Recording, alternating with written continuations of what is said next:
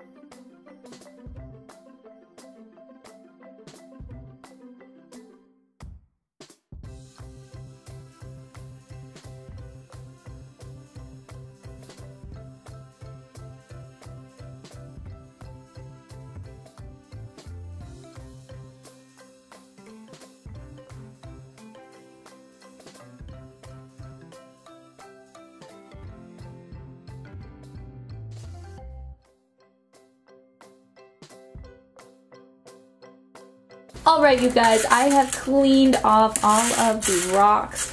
This was so cool because I didn't expect there to be so many like different sizes, and like you have to look really closely because you have some that are just like this. There's even tinier ones. Let's see right here. This is so cool. I love it. I'm so excited. So we're going to go ahead and kind of sort through these. We only did get one of these, which is really, it's really pretty. But I'm gonna try my best to sort them via like what I think they are. Like, I don't know, we'll see. We'll see. There seems to be a bunch of different ones. I like these ones, these like spotted ones. We'll find out. We're gonna do an identification obviously with our card and everything. But these like spotted ones are really cool.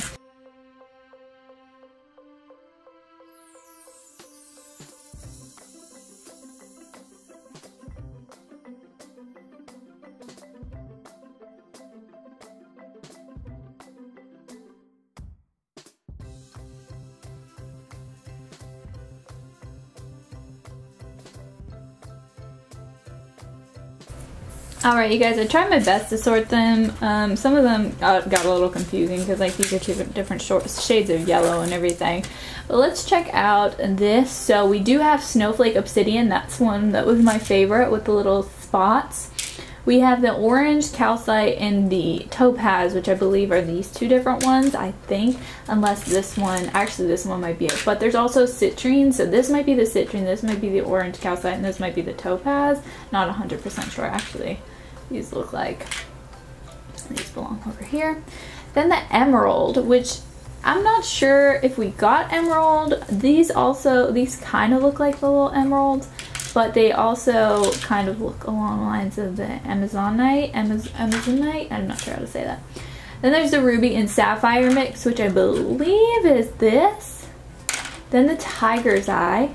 Love the tiger's eye, it looks so good. Then we have the garnet, which is just the black stone. There are a few other ones. I guess this one's the amethyst, I would assume. So there's a bunch of different ones, and then I had some left over, like these ones. I wasn't sure. I think they might just not be washed off enough. So let's take a little look-see at our cards. So since Snowflake Obsidian is my favorite one out of the ones we got, let's read a little bit about it. So let me get this to focus. The Snowflake Obsidian is a type of black obsidian with white or grayish spots. These spots are called spherulites, and they are composed of needle-shaped cristobalite, a type of quartz. Snowflake obsidian forms in areas of past or present volcanic activity. These areas lie among the tectonic plate boundaries. Snowflake obsidian has a similar composition to granite and rhyolite, which also have a high silica content, but its much faster cooling rate creates its glassy texture. This is so cool. So we do have a point system as well. And then I'm not gonna read all of these, but I will slowly kind of go through these, and you guys can pause the video and read more about them. But this is so cool. This is so informational. I'm really excited. Even like the tiger's eye is a form of something quartz. The hands are simple. I have a tiger. Like, it's just really cool. I love learning this way. This is so hands-on and fun. It is just, I was just a little confused with some of the sorting, but I think I'm going to spend a little bit more time cleaning these, and then I will definitely be able to completely sort them. But I do like how we have like these cards here. So this definitely just looks like the citrine, right? And I'm still unsure if these whiter ones are, but let's see if the ruby and sapphire mix definitely are just like the more rock looking ones, you know? And the tiger eye ones can be a few different colors, as you can see, so that's cool. These cards really help, like versus this. Like this helps, this is nice for identification, but these ones definitely gives you more of a real in-life comparison. I just don't know that, like, this just doesn't seem like amethyst to me just because it's so smooth and round, but it's the most purple one. And then this one just looks more like very pretty river stone, so even like this might be the Amazonite. I might be, that's definitely, I don't know why I said it might be it, but like these might even be, I don't know, but definitely these like teal ones. And then the orange citrite, very, very similar to the, what was it, citrine, so it's gonna be hard to tell with those ones.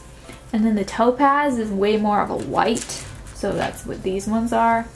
And then the emerald, so we can see that they come in even like darker colors, so even the Amazonite could be the emerald technically, I guess, I don't know.